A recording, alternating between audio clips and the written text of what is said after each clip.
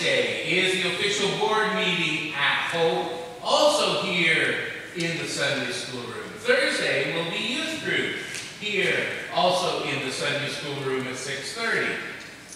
Next Sunday, there will be choir practice. Now, this Sunday as well, following the service, that's 11:45, the bell ringers will practice. Everyone is welcome. They're performing at the Advent Music Night at Opera Anglican Church, St. John's in the Woods, on December 1st. Although, Laura, this year it's going to be at the hall. And then on December 8th here for our old-fashioned Christmas concert.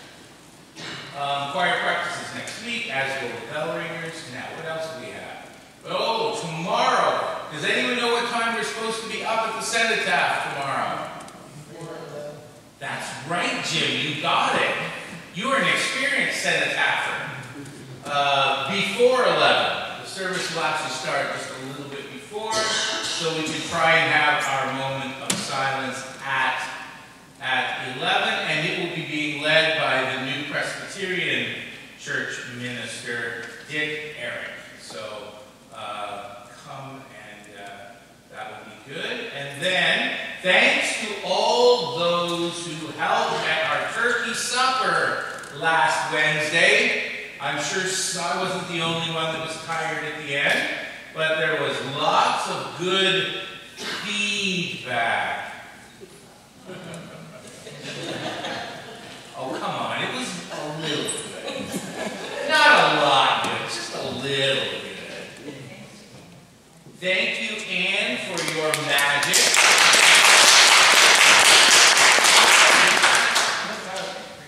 Yes, and thank you to everyone who did everything else. Lyle was there, he almost videotaped the annual Jim trying to put pots back in the corner cupboard in the kitchen. That was the best. I didn't yell at them this year. I did last year, but this year I did not yell at the pots. But we did get them in. And the doors stayed shut when we closed them. So that was good. And we were out of here a little after 8:30. Yeah, crazy. Thank you to all those who helped. Okay, fall and Christmas activities are coming. Next Sunday, believe it or not, the Samaritan's Purse shoe boxes are due. The Sunday, the 24th, will be White Gift Service Sunday, so that we can get our Christmas gifts into Christmas for everyone. They are especially looking for gifts for people under the age 16 and under, but the hardest group to find is the 12 to 16-year-olds. So gift cards are an option if you are wanting. And we are having our church decorating party on the 29th. Now I know the youth group is meeting on the 28th and is going to try and do some outside stuff. But the 29th will be inside here. And Kyle, the stable will also get up on Thursday. Is that what I hear? Yeah, we'll get it up on Thursday. Okay, so that way people over a certain age don't have to carry big barn beans. So that will be good. Again, first Sunday of Advent is the Opera and Christmas concert at St. John's in the Woods. December 8th, the old-fashioned Christmas concert. And 24th will be the Christmas Eve service here. Now, other community events, what are we calling what used to be the Santa Claus Parade in Alvinston?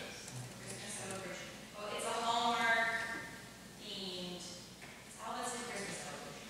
Okay, the Alvinston Christmas celebration is happening on the Saturday, so let me, the 14th, correct? And so, do you know what time it starts? I mean, some of it starts at 4 o'clock, but... We are not having a drive-through unit either. Yeah, there's no drive-through. So you go park and you come and wander around. There's going to be the live nativity scene again. So I am looking for people to be shepherds and wise men again. And there is also going to be some Christmas caroling at the gazebo. And I think we will have some brass and we will have a piano player. So we're going to try. I've asked for more light from Chad this year so we can actually see the books. Because we handed out books and told people to read it in the dark. Does that work very well, folks? Okay. There's also other community events on the bulletin board. Are there any other announcements that need to be made at this time? If not, let us prepare our hearts for worship. Our call to worship, which will be continuing until the beginning of Advent, is on the screen.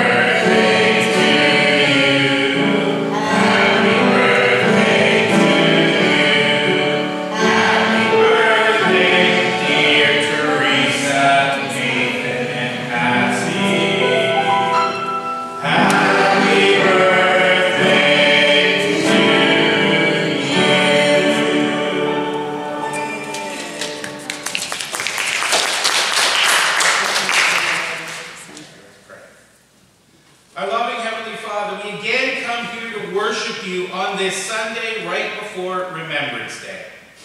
And we gather here to grow in our faith and knowledge so that we can better know how we can live in harmony with you and your creation and find the place that we are to live and love and serve where we can find peace.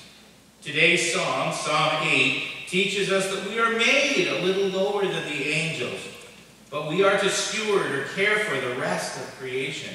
Lord, we thank you for this mission that you've given us, and help us to learn how to lovingly serve and help everything and everyone to grow and to live fruitfully.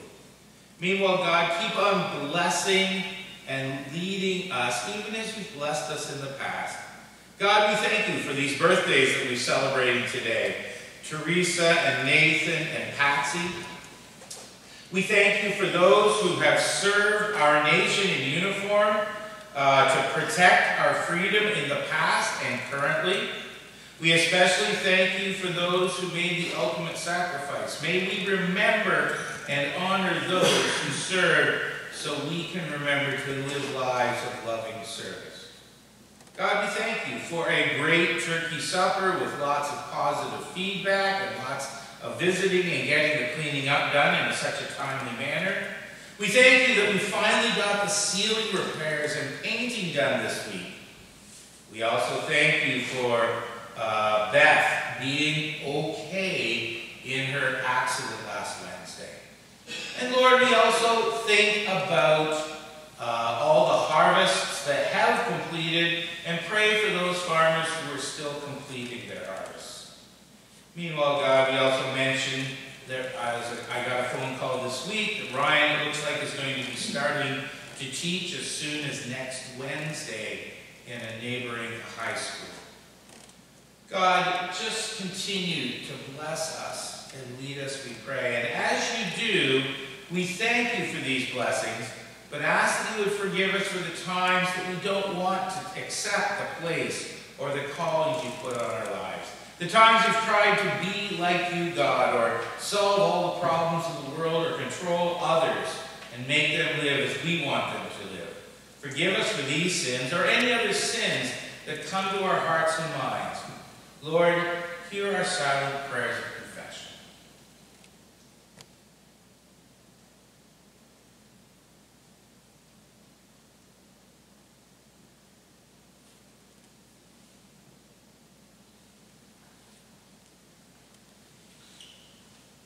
Lord Jesus Christ, we thank you for for your grace and forgiveness. And may the same power that raised you from the dead grow in us holy and harmonious living, so that we can live lives of peace and harmony with you and your creation. We ask in your name, Jesus. Amen. Our opening hymn of praise is entitled, Let There Be Peace on Earth. Let's stand and sing together.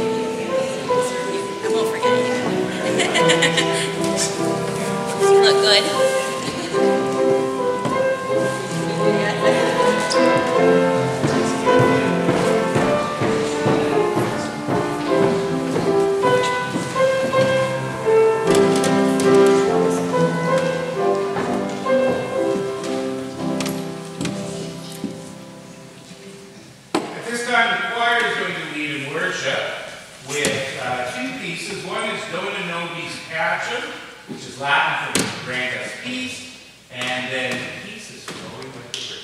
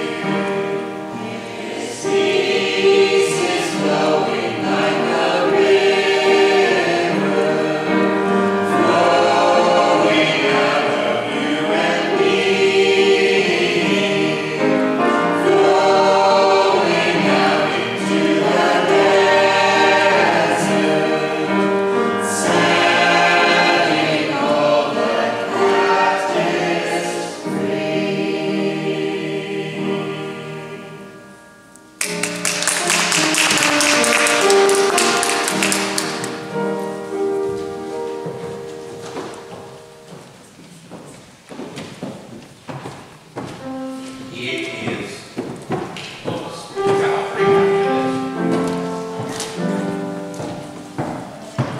this. Oh, there's the offering. I was too hard.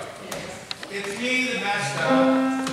So, as God has given us gifts of time, talents, and treasure, the offering will be brought forward. So let's sing our offertory as we bring the offering forward.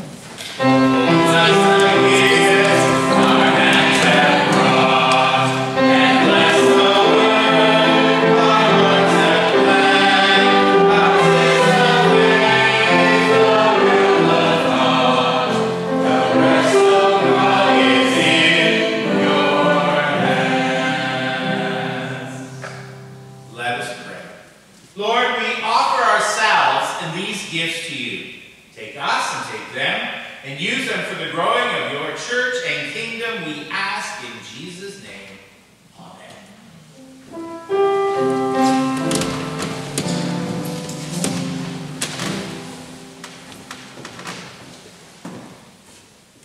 It is now story time. So I'm going to come down.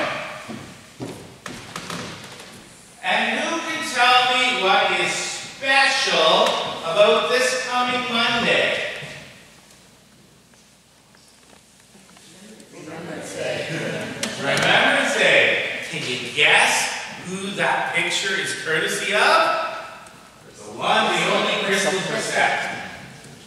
I'd like to say it's because she got me in the middle of the picture, but it probably is because Gordon's standing beside me. But it was a good coincidence. Anyway, yeah. So what is right behind Gordon and I there? The cenotaph. Why do we build cenotaphs in our church, in our communities? To honor in memory of those who died. Yeah, to honor and remember those who died. We've even got some lists over here in the corner of our church of people who served, and I don't know. I think that has people who served, not just those who died, isn't it? I think I read that. Accurately.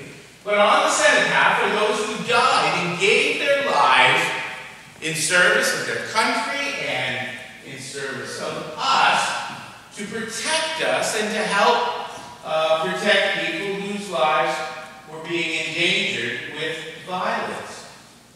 And I want us to think about how God has created us. And we were working through the Psalms. And so Psalm 8 says some interesting things. It says, when I consider your works, that's God's works, God's heavens, your heavens, the works of your fingers, the moon, the stars, which you set in place, what is mankind or people, that you are mindful of us, human beings, that you care for them. Now let's see what the answer is. You have made us human beings a little lower than the angels. Now the word for angels is Elohim. Sometimes it's translated heavenly beings. Sometimes it's translated God. We know we're lower than God, the Lord God, but we're also lower than the angels. But we're crowned with glory and honor. And again, I wonder what our purpose is for. Let's look at the next couple of verses. We are made as rulers over the works of God's hands, and you put everything under our feet. What under our feet? Flocks, birds, animals of the wild, birds of the sky, fish of the sea, and all that swim in the seas. Anybody here grow up on a farm with animals on it? Put your hands up. Okay, what happened if you just walked away and left those animals alone and turned them free and said, have at it? What would have happened to those animals? They would have starved. They would have died. Some of them wouldn't get... I mean, I grew up on the back of our farm was a 401. Yeah, our biggest fear was having cattle out on the 401. It only happened once in my lifetime. And that is how you create a lot of excitement in your house.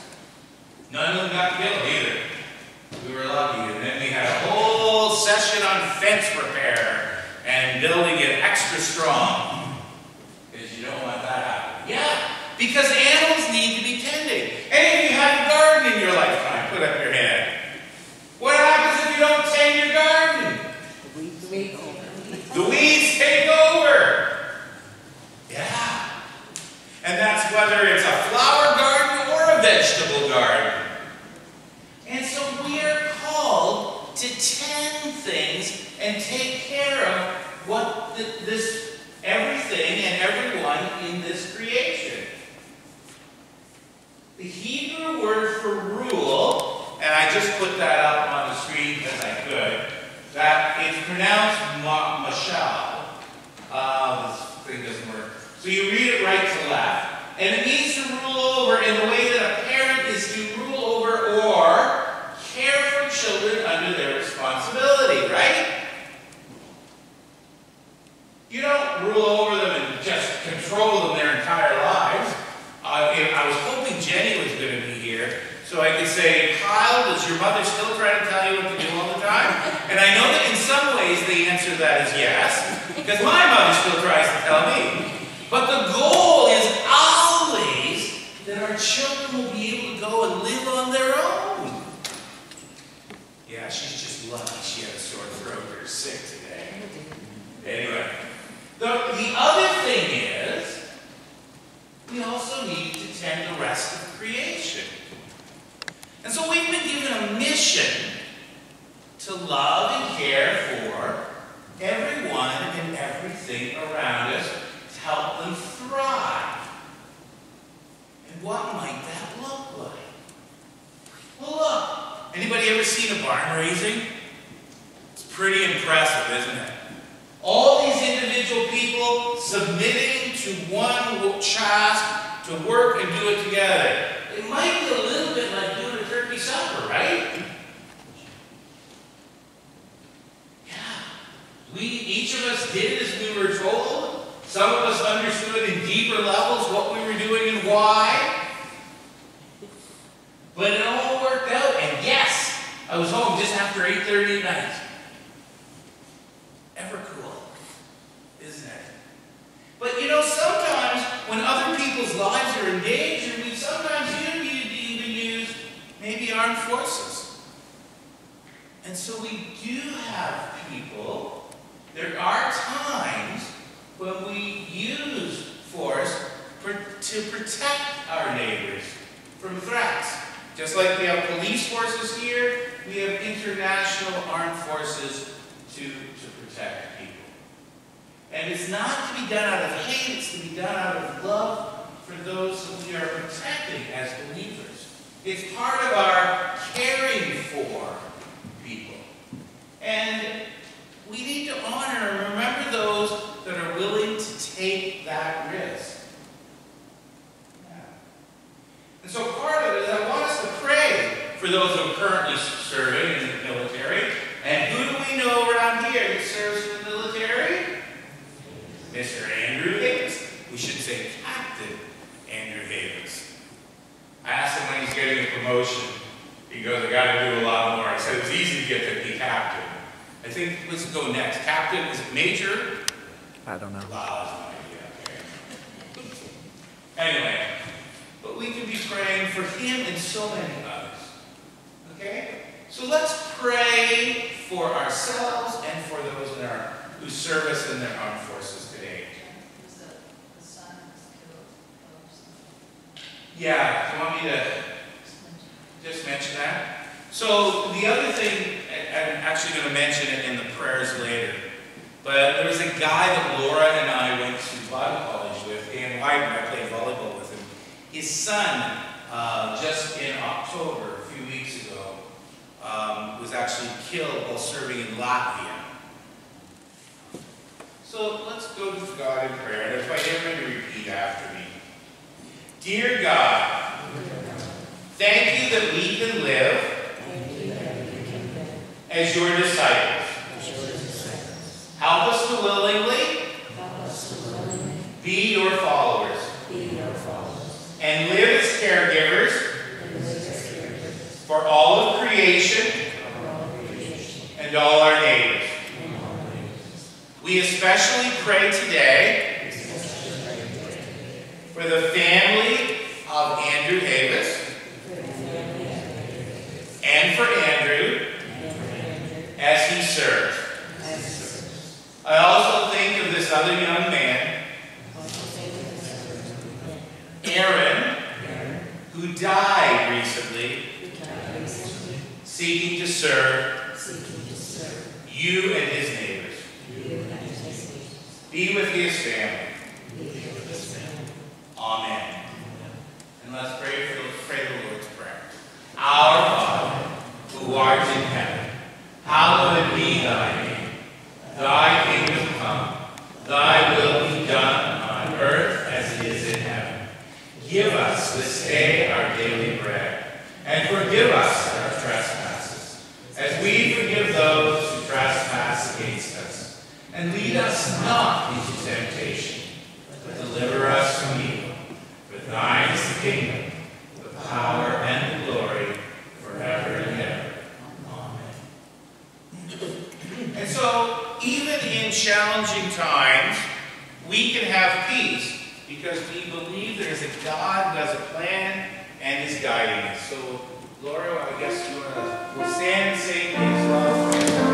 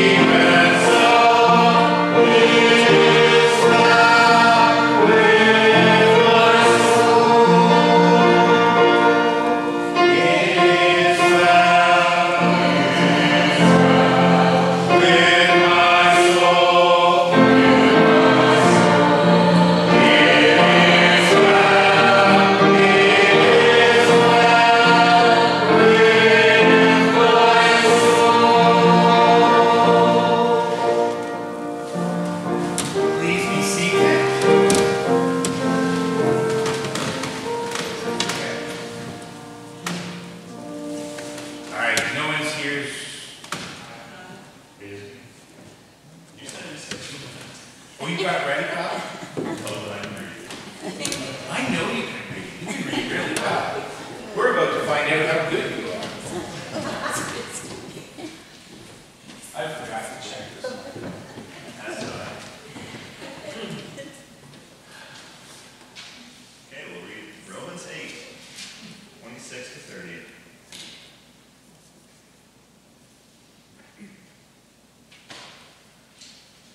In the same way, the Spirit helps us in our weakness.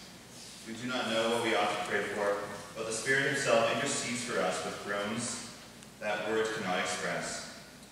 And he who teaches our hearts knows the mind of the Spirit, because the Spirit intercedes for the saints in accordance with God's will.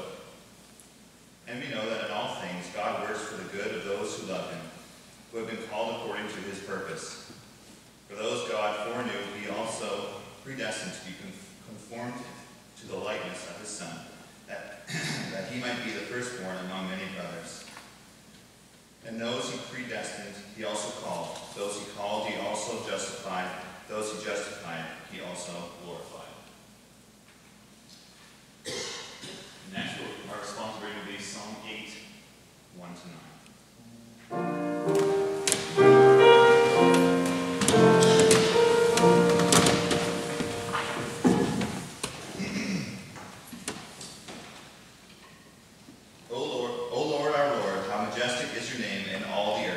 You have set your glory above the heavens. From the lips of children and infants, you have ordained praise because of your enemies. You silence the foe and the avenger.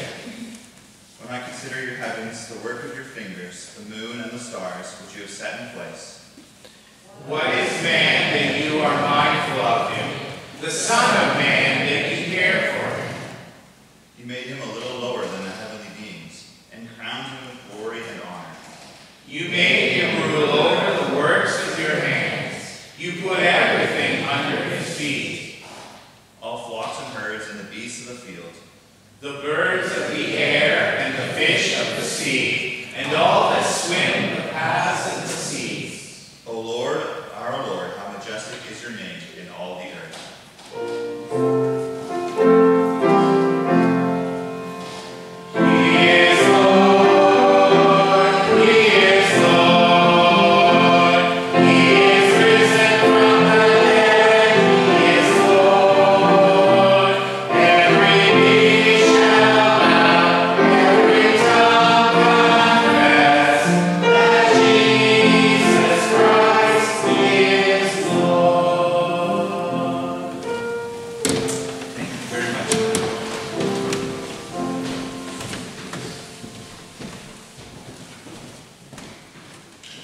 Thank you, Kyle, for reading. You're really quite good at that. Yes, I know he's a teacher. Let us pray. Lord, as we look into the scriptures today, continue to teach us, that we might grow in your right attitudes as described in the Psalms. And today, help us to know our place so that we can experience the peace of living in harmony with you and all of creation. We ask this in Jesus' name. Amen. So, has anyone here ever heard of something called the paradox of choice? Yeah, I only learned. You've heard about it? Maybe. Way to go, Eden. You're smart. Barry Schwartz defined the paradox of choice as this: a common assumption in Western developed societies that the more choice people have, the more freedom they have, the more welfare they have. However, guess what? Research and experiments tell us that have found that the number of choices grows, and that choice does not liberate, but debilitates. Why? So there are so many choices, people get stressed out. And once they make a choice, they go, oh my goodness, the old buyer's remorse thing, did I make the right choice? Everyone second guesses themselves. It's like me and Baskin Robbins. There are too many choices.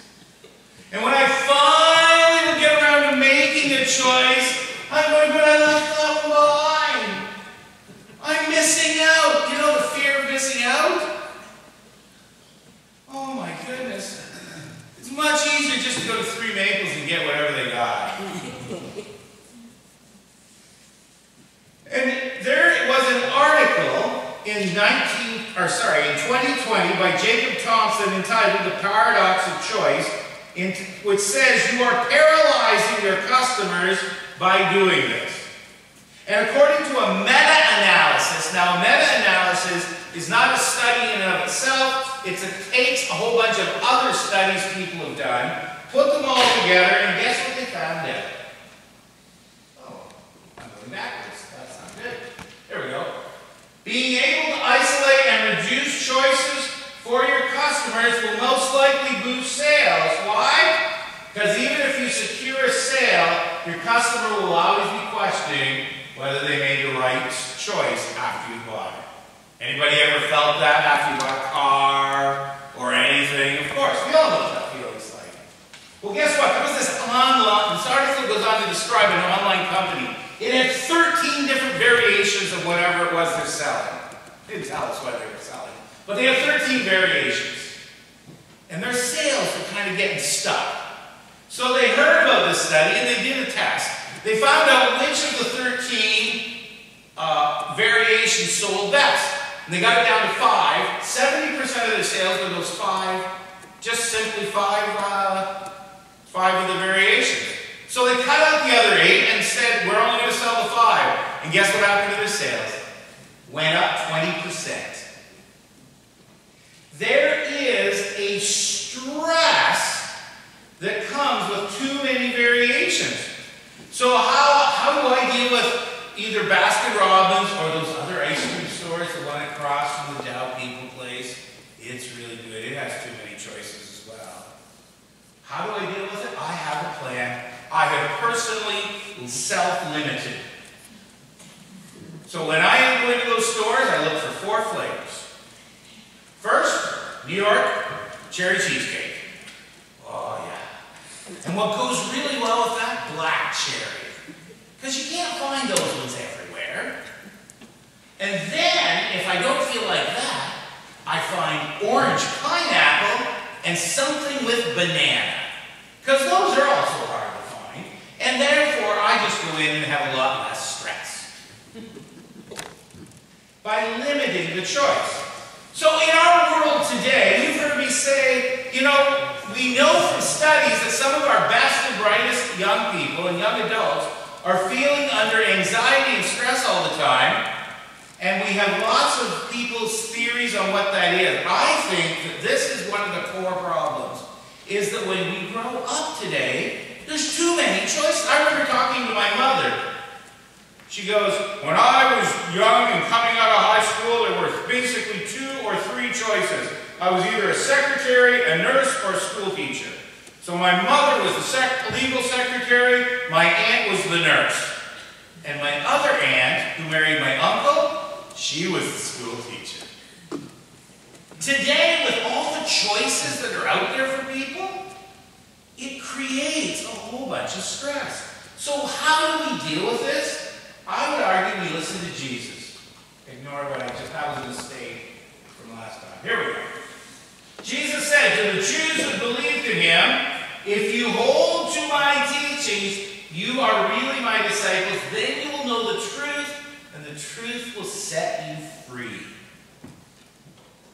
By being a disciple, our choices are reduced to a manageable number, which will bring us some personal peace and can create corporate peace with others as we all follow Jesus together. Psalm 8:3, as I said at the story time, when I consider the works, you've made us human beings a little lower than the angels, and you've made us rulers or caretakers over what? All the rest of creation. So, we need to stop with infinite choices, and learn to live as a disciple, or like a disciple, with limited choices, and we will find we are living more peaceful lives in our hearts and more in harmony with God and His creation. And we all need God's help. Anybody here have a favorite Bible story? Just give me any Bible story. Samson and Delilah. Boy, did Samson need God's help. He was distracted by a girl. Have you ever heard of guys being distracted by women? I don't know how that could ever happen. But Samson was getting distracted, and she was getting him to do things that were not according to God's will. And Samson needed to listen to God, and he needed God's help, and even when he gets himself captured by the Philistines, it was God's help God that helped him knock down their temple. And so everybody in the Bible, every hero needs God's help. What other story? Anybody? Pick any story. Noah, yeah. Noah not even needed to know, hey God, hey, there's a flood coming. Now if you read closely the first 6 chapters of Genesis, it had not actually yet rained. The dew would come up, a mist and water, and that's how it watered the earth. There was no rain. So to suggest there was going to be a flood with thunderstorms and rain, something nobody had ever experienced, he had to be told by God, he had to believe him, and then he had to follow the Lord's instructions to use the right size of cubits to build his ship.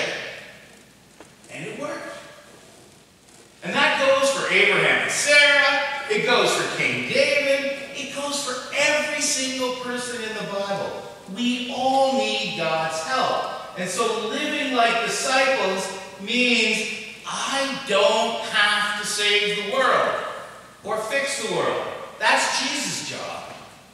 Our job is to follow and to model that living God's ways are better. In other words, the Great Commission, be witnesses to me here in Jerusalem and Judea and Samaria and the rest of the world. Now, it is suggested that much of our anxiety crisis today is a meaning crisis. Why am I here? And so why are we here? Just a minute. We are to be caretakers of creation. Again, the Hebrew word, this doesn't have the Hebrew word in it. So the Hebrew word mashal means to be stewards, people who care for and not just boss around. And we do this so that the people and the animals and the crops in our gardens will all be as fruitful as possible. That's why when Jesus was asked, what is the greatest commandment? His answer was, love the Lord your God with all your heart, soul, mind, and strength. This is the first and the greatest commandment. And the second is, love your neighbor as yourself. All the law and the prophets hang on these 2 commandments. By giving us the role of caretakers for the whole world and everyone and everything in it, under God's teachings, He gives us limited choices because we don't have to fix everything. We just care for it as best we can and leave the rest in His hands. Now, again, we get God's help. Romans 8 talks about how it is the Lord who helps give us the words to pray when we don't know how to pray. And then there's this promise of 8:28. And we know that in all things God works for the good of those who love Him, who've been called according to His purposes. As people of faith, this promise is that God is working for our benefit regardless of our circumstances. And so, regardless of our circumstances, we can have peace because God has a plan and is going to help work it out somehow.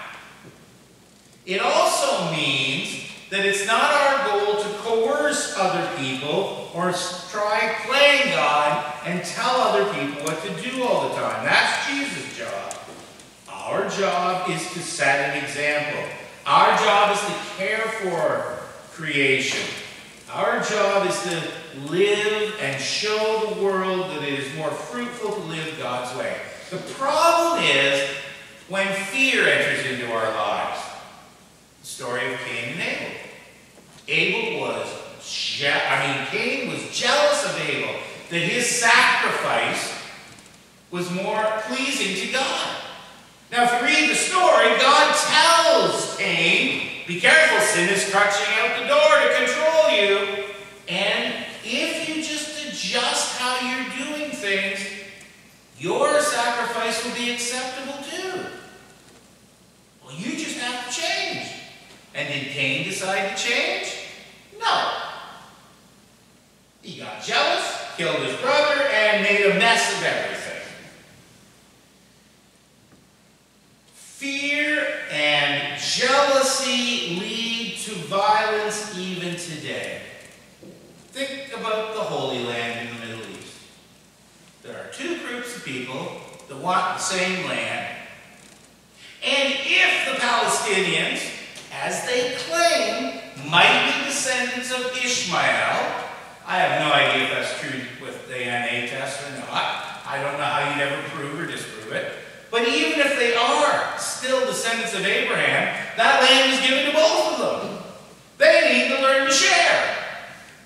Now, it's easy for us over here to say, you guys need to get your act together and start sharing, because they're pretty hostile. But it's this fear and jealousy that creates war. Hearts and minds need to change. And we can't change other people's hearts and minds. And what leads us to live in fruitful, productive, peaceful lives is trusting God to do what He's instructed us to do and let the Lord take care of the rest. So let's keep on gathering for worship to nurture that faith. The faith that in all things God works for the good of those who love Him. In this way, we view our neighbors, especially our neighbors who may think differently than us. They're not the enemy. They are fellow human beings made in the image of God, just like us. And while we may disagree with them, we are not to hate them. We are to love them. Because we are to love those who would call themselves our enemies. That's the way and how radical Jesus is. And we can't do this on our own. We need God's help to do this. And so, but in conclusion, the paradox of choice is that choice creates stress because we're trying to be like God, something we weren't designed to do. We are called to be disciples. And if as disciples we trust and follow in the Lord, that will limit our choices to more manageable levels of how to steward and care for the world and everything and everyone in it. And then, if we stop living in fear because we trust the Lord, we'll be more willing and able to work together. That fear leads to that. But barn raisings, that coming together, the coming together and cooperating where we sacrifice our individual, I want to do what I want to do to be part of a group to accomplish something bigger. And folks, in the Middle East, if those guys could stop fighting and start cooperating and working together, they could all be so much more fruitful and well off. Now, that's easy to say. And so I pray for them every week. Why? Well, partly because Jesus told us to pray for the peace of Jerusalem, but also, more importantly, because I think it's only God that can change hearts and minds. And it may sound even naive and foolish, but we serve a big God who does powerful things. So we keep on praying. So why don't we pray? Let's pray. Our loving God, help us to know our place in your creation as disciples, a little lower than the angels, responsible for caring for the world and everything in it and everyone in it. Okay, and that doesn't mean that we lord it over each other, but we serve each other, and it's in serving that we become great in your kingdom, even as you, Lord Jesus, served us by laying down your life on the cross for us. God, on this Remembrance Day Sunday, as we think about those men and women that laid down their lives for us in this world, teach us to trust you enough to be the willing servants of you and our neighbors to help build peace. And let the peace start with us, one by one, and just maybe showing the world around us how much better it is to live in peace. Hearts and minds can be changed. We ask this in Jesus' name. Amen. And we're going to sing a hymn that talks about how Jesus is King of all the nations. The grandparent song. Laura, we're going to pull verse 3 out, I believe.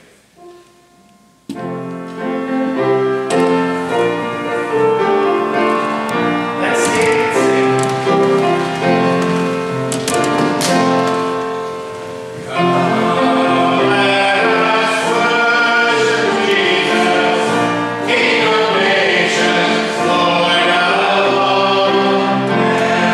Magnificent and glorious, just and merciful. Jesus, King of the nations, Jesus, Lord of all. Jesus, King of the nations, Lord of all.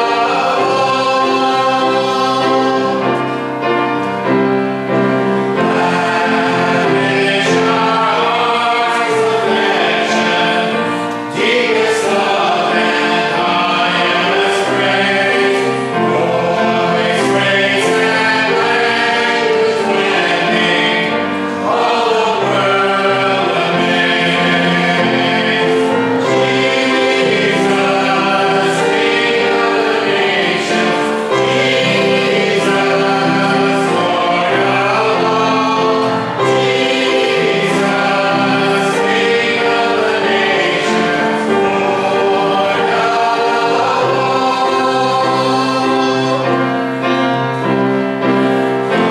Come, Lord, and fill your temple.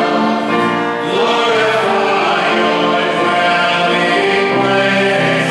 Till nations see your splendor and seek your face. Jesus, King of the nations, Jesus, Lord of all. Jesus, King of the nations, Lord of all.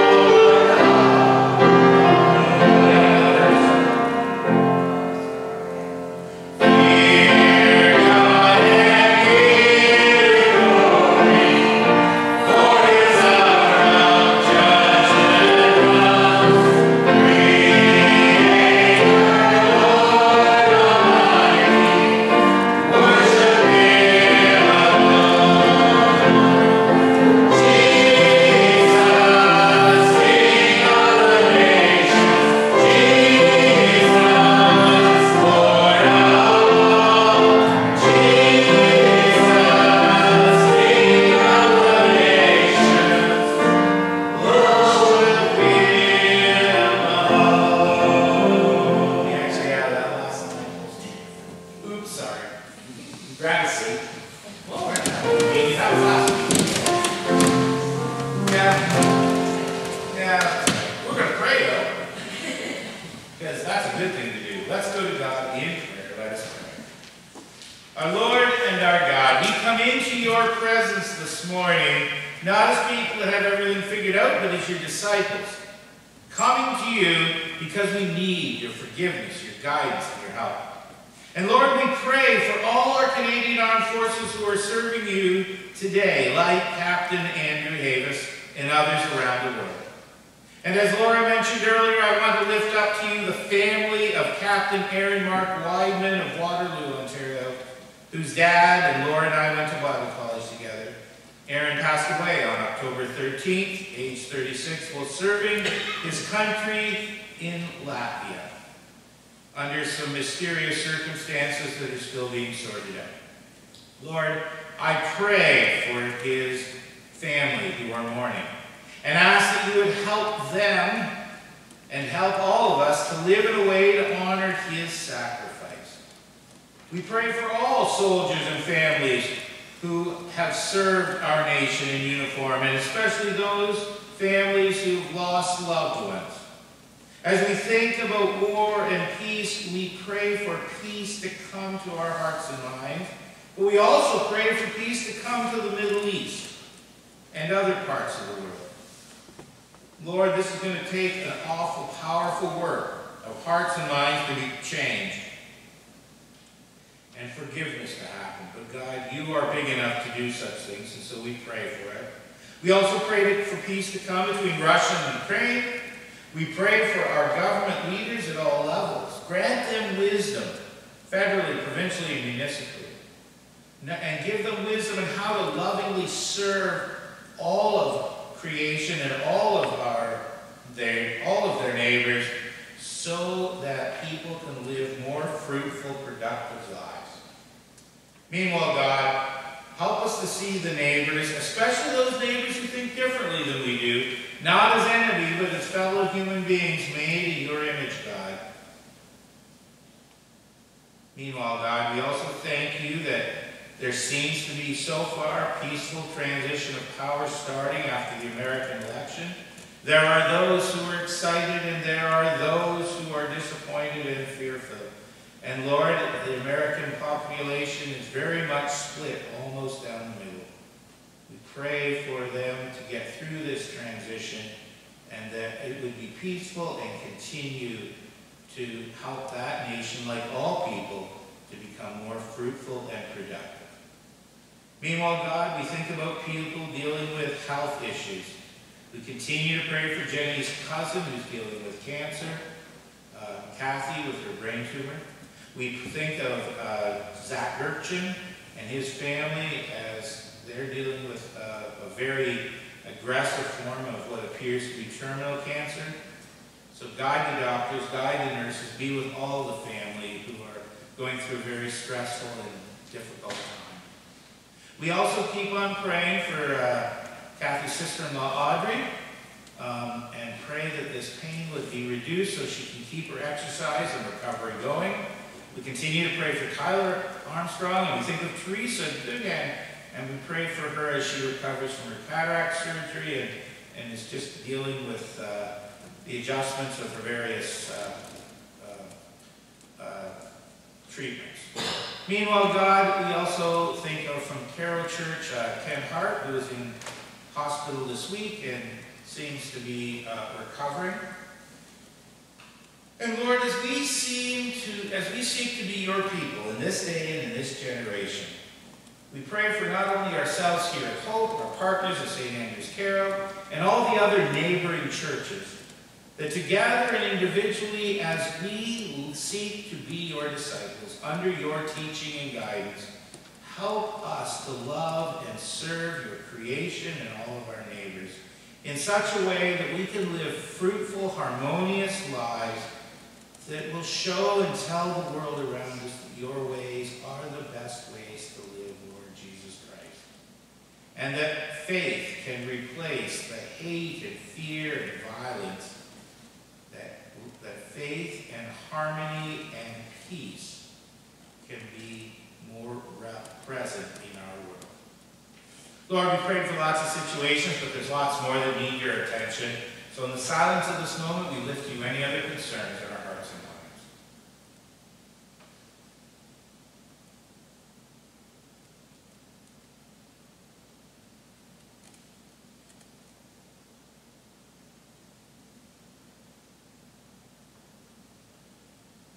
Lord Jesus Christ, we thank you for hearing our prayers. Answer according to your will, power, and might.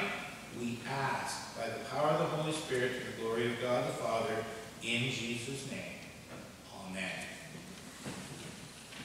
And so as we bring our service to a close, we are not alone. God is with us. And because of that, we can go in peace. Why?